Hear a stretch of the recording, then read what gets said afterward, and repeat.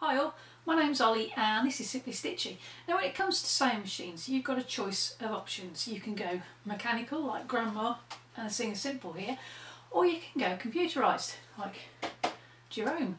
There's even an in-between option which I'll get into in a little while. Now I recently ran a poll on my community tab asking what kind of machines people prefer. The overwhelming winner of that poll was mechanical machines with 50% of the vote. Coming in a close second though was either mechanical or computerised with 38% of the vote. But what exactly do those terms mean? What is a mechanical sewing machine and why is it different to a computerised one? Does it really matter which one you go for? And how do you know which one is going to meet your sewing needs? That's the question that I'm going to be answering in today's video. Computerised or mechanical? What's the difference? And which one's better? Come on, let's get into it. The first term that we're going to look at is mechanical. Now, that can refer to any machine from way back in the 1850s all the way through to present day. Grandma, the Singer 15 behind me, and this Singer Simple are all examples of mechanical sewing machines. What the word means is none of these machines are automated. They're manual, which means that you operate them. They can be fairly basic machines. The Singer 15, for instance, is straight stitch only. The Singer Simple has just a small selection of stitches. But more importantly, the term mechanical refers to any sewing machine that hasn't got a computer chip. Some mechanical machines can be straight stitch only, like the Brother PQ 1500 SL, which it's a semi-industrial machine. But that doesn't mean that you're completely featureless if you go for a mechanical machine. If we take a look at this vintage machine from the 1980s, this is the Singer Merit 2404, and as you can see across here, it's got a selection of decorative stitches. Now those are achieved by changing these things. These things are known as cams, or for Singer machines they're known as fashion discs. And basically what these do is if you pop these in this section of the machine here,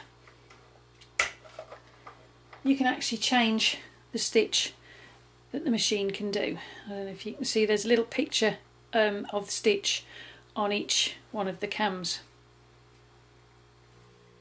But even though you can do decorative stitches and zigzag stitches on the Singer Merit, it's still classed as a mechanical machine because you have to physically change the gadget that allows you to change stitches.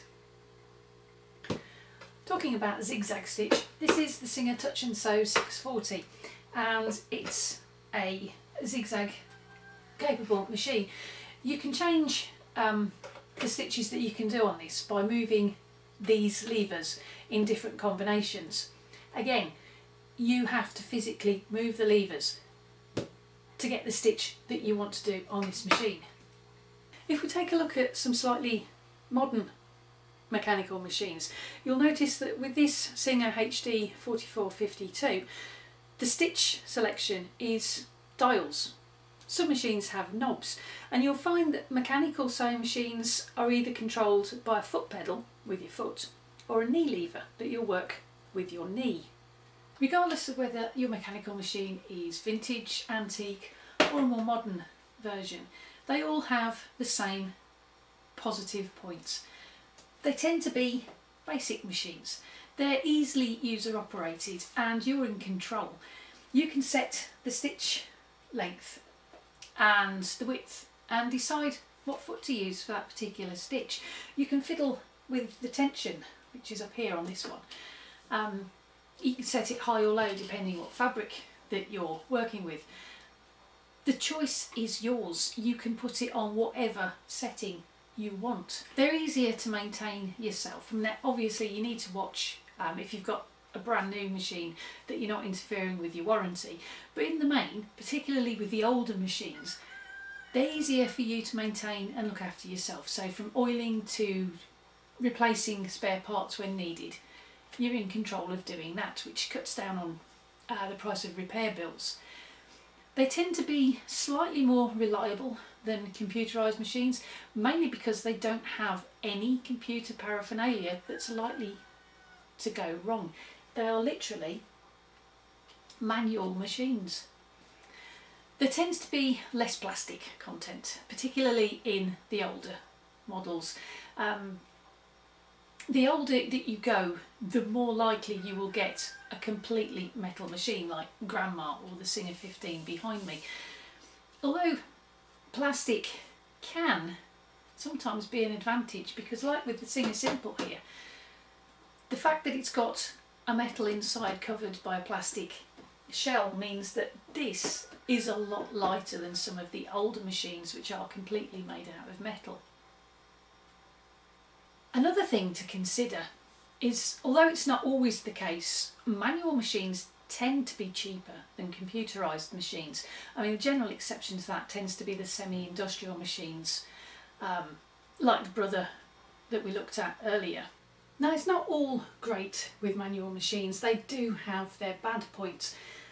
If we have a look at the Singer Merit again, that has got cams, external cams. And every time you want to change to do a different stitch, you have to change the cam or the fashion disc because it's a Singer. The problem is, because they're external, they're really easy to lose, and if you lose your fashion discs, you lose the ability to do the decorative stitches. Another drawback with manual machines is because they rely on knobs and, in this case, levers, they can be a little bit confusing to try and work out which combination or what area you're supposed to put your levers in order to get the stitch that you want. There's no needle up down button, which means every time you want to put your needle down or lift it up if you're putting the fabric in and out of the machine, you have to turn the hand wheel, which can get old very quickly. They can have clunky control features. There's no speed control. If you're using a manual machine, your foot's on the pedal, you're either going fast or you're going slow. And until you've got to know your machine inside out, it's really difficult to get in between speeds. So like, you're not going too fast or you're not going too slowly. Now obviously, the older you go, the more basic the manual machines are going to get.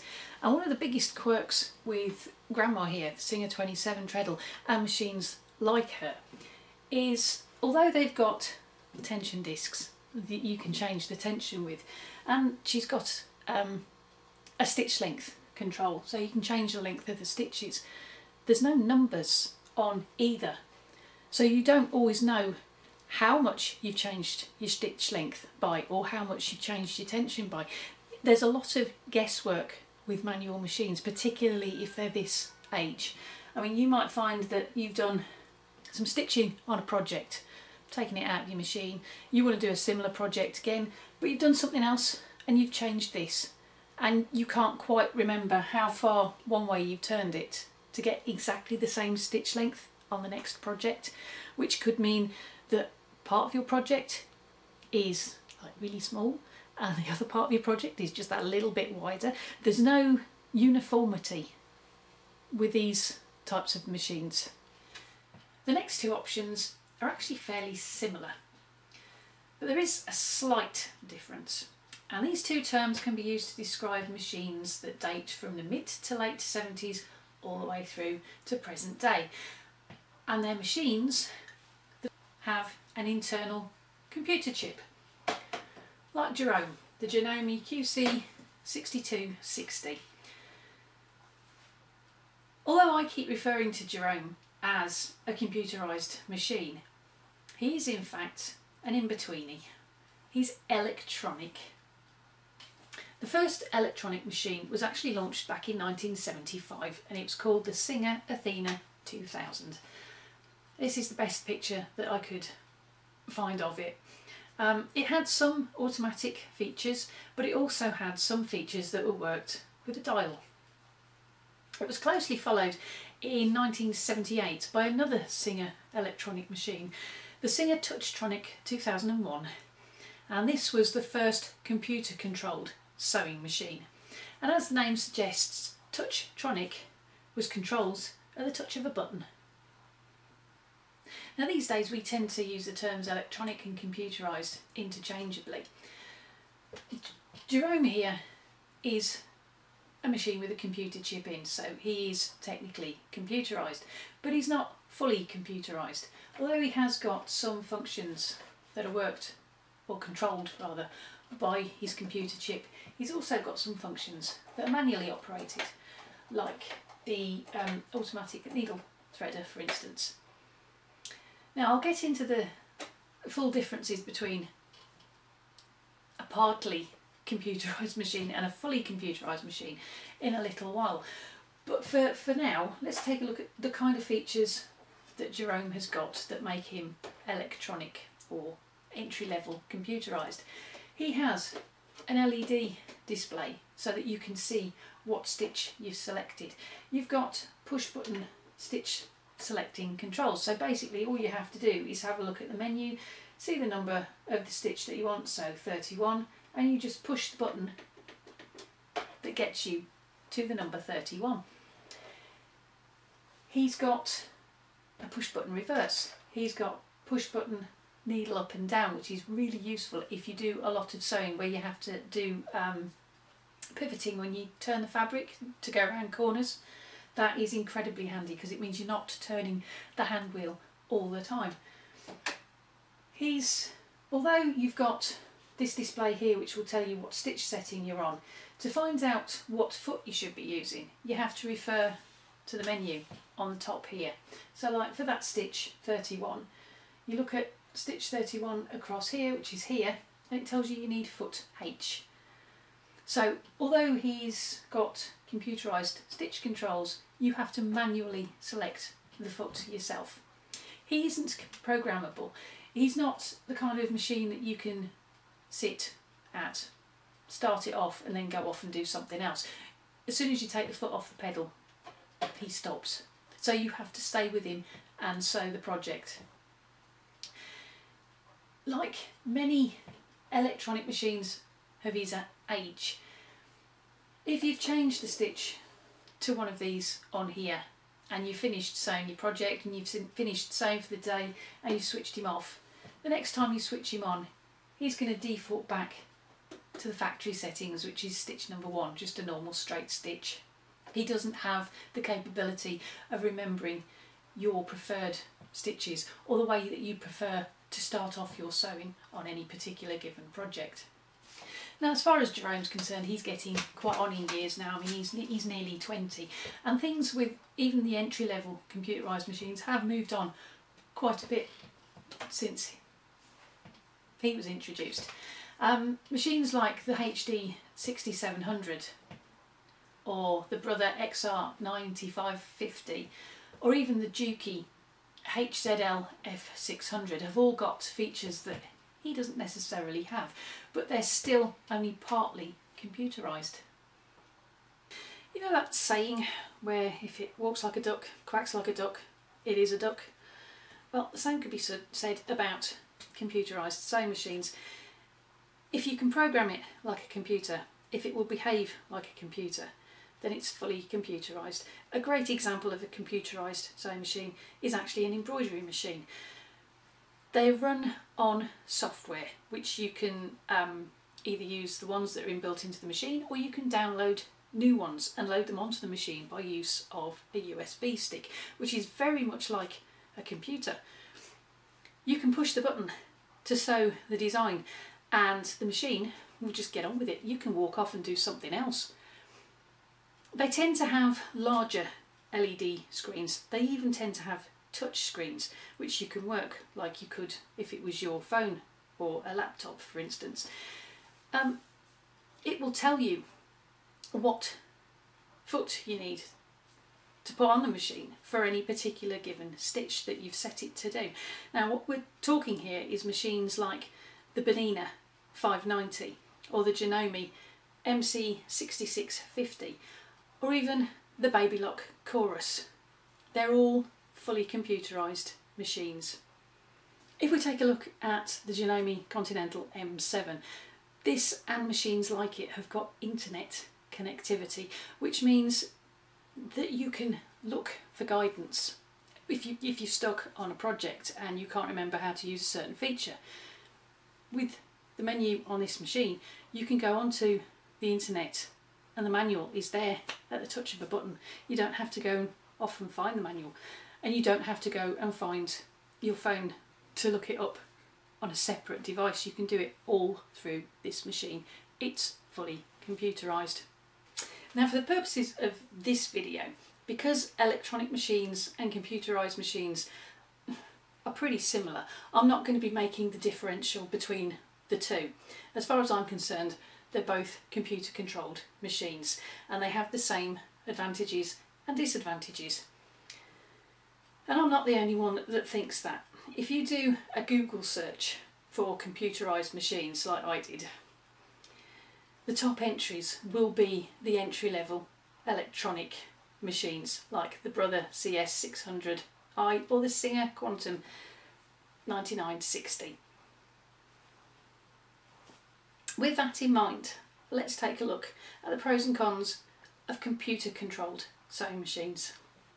The first couple of advantages are fairly similar to the advantages with mechanical machines, in that the newer models have lightweight plastic bodies encasing metal frames, which means they're totally portable. They don't weigh anywhere near as much as a manual cast iron machine would, for instance. The tension on modern machines has an auto setting, which means you don't necessarily have to fiddle with the tension at all. You can just leave it on auto and it will cope with whatever fabric that you want to sew. The higher end machines tend to have built-in walking feet, or rather dual feed systems like the Babylock Chorus, for instance, and this means that you don't have to change the foot if you want a walking foot, which will move the bottom layer of fabric at the same time as the top layer of fabric, so you just get an even feed. They tend to be top loaders like Jerome here. Because the bobbins here, it tends to be more jam resistance. You get fewer problems with it. They have LED displays or touch screen displays, which means you can see at a glance what stitch you're doing. The touch screen on the newer computerized machines will even tell you which foot you should be using for the stitch that you've selected even, and it will even beep at you if you try and use the wrong foot for that particular stitch, and you don't have to look at it in a manual at the top. It's all in the touch screen. They have automatic thread cutters. The push button controls, you've got needle up and down, which is a lot easier to use than having to use the hand wheel all the time. You have a speed control, like on Jerome here. There's this little slide adjusting control, which lets you go slowly or quickly. And it's a more controlled, uniform approach than trying to guess it with your foot on a foot pedal. When you're using this kind of control, you can't go any faster than whatever you set this to. It overrides your foot on the pedal, which can be a little bit safer, especially if you've got beginner sewers or children using the sewing machine, for instance. Better still, if you have one of the high-end machines, like I've said before, you can just push the button, let the sewing machine get on with sewing and go off and do something else. Computerized machines do have their disadvantages though. The main disadvantage is because it's computerized, you'll only find them powered by electric. Now with manual or mechanical machines you can get people powered treadles and hand cranks as well as electric machines, but unfortunately that computer chip means electric only. High-end models, expensive high-end models in particular, can be confusing and a little bit convoluted to use, particularly if you're not really that computer minded, if you like. The biggest problem with a computerised machine, even one as basic as Jerome here, is it's got a computer chip in it, which means you have to be incredibly careful of power surges.